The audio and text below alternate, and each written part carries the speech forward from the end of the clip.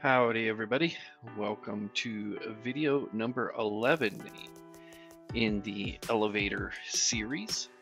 So we are working on the elevators still. We have 5 or 6 more videos, even though it looks like they're going together here.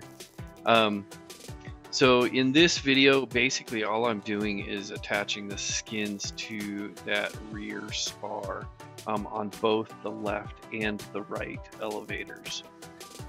So it's not very exciting. There are a couple of things to point out. The bucking bar that I'm using there, that is from the Cleveland Aircraft Tool. And I'll put a picture of that up there.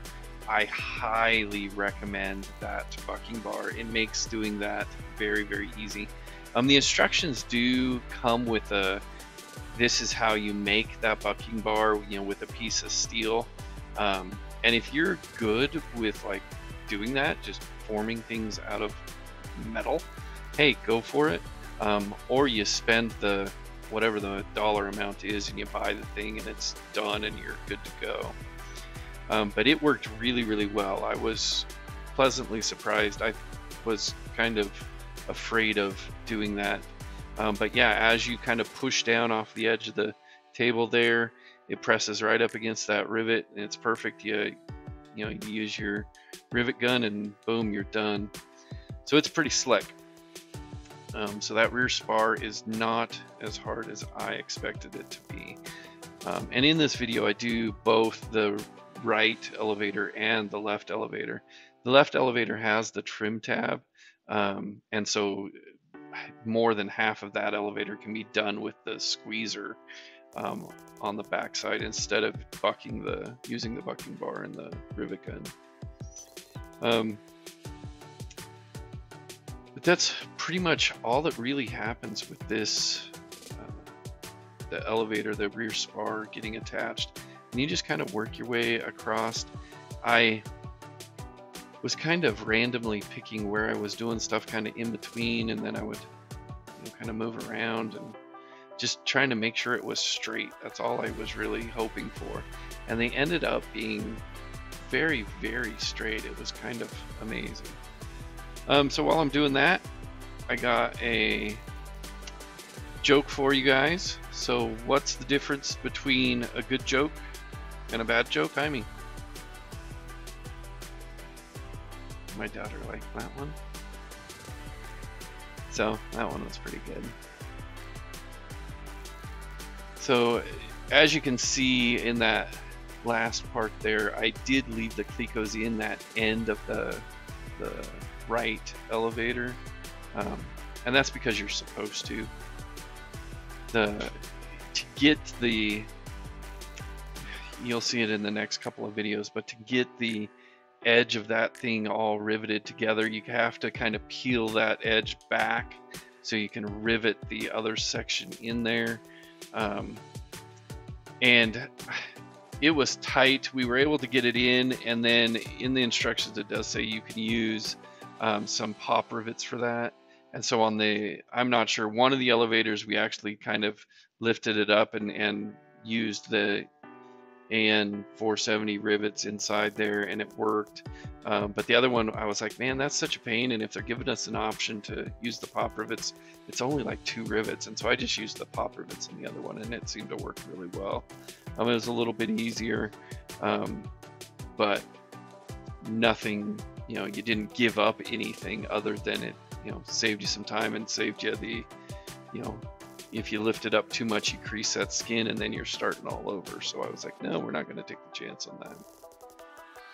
Then here I am, I'm getting the squeezer ready and to do where the trim tab fits in that left elevator. And that's pretty easy as well. You just kind of make sure it's good, make sure the first one's good. Once your squeezer's set, you just kind of go boop, boop, boop, boop, boop, and you're done. You just run that across there. And you do notice on my rivet gun, I put tape on the end of it. It seems to not mess up the skin as much if I put tape, just one piece of tape over the top of the rivet gun. It seemed to help. And I've seen that I don't know if it was Plain Lady or somebody else had done that, and so I was like, oh, I'm going to try it, and it does work out really well. So that is a tip that I would recommend using on your rivet gun, is just put a piece of tape on it. It stops it from like marring the surface of the skin. So that's why I would recommend that. So here, this is the opposite side of that right elevator. So you have both sides there, skins go on both sides, and one of the sides you leave open, the other side you close off. And so this is me closing off one of the sides.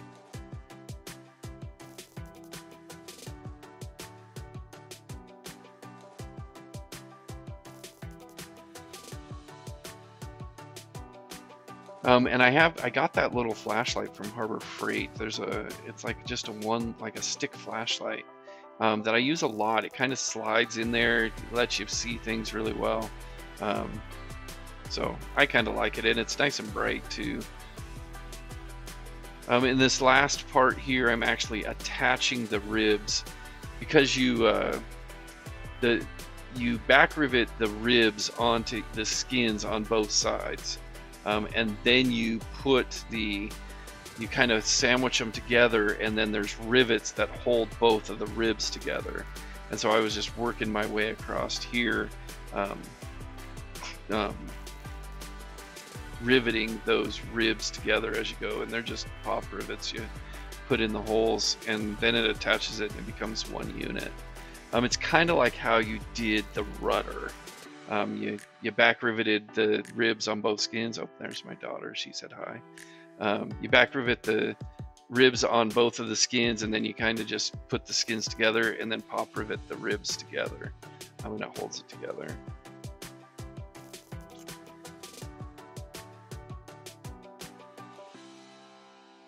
And then just double checking stuff there with my handy dandy flashlight.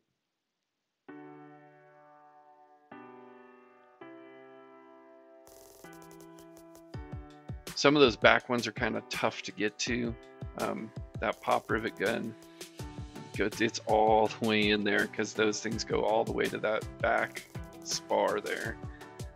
Makes it kind of hard to get in there, but not too bad. There's enough space between the rivets for your pop rivet tool to fit, and then you're good to go.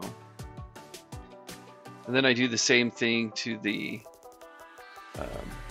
left elevator skin there, checking them, making sure everything looks good. Do the same exact thing to that skin. You'll see that finished up in the next video.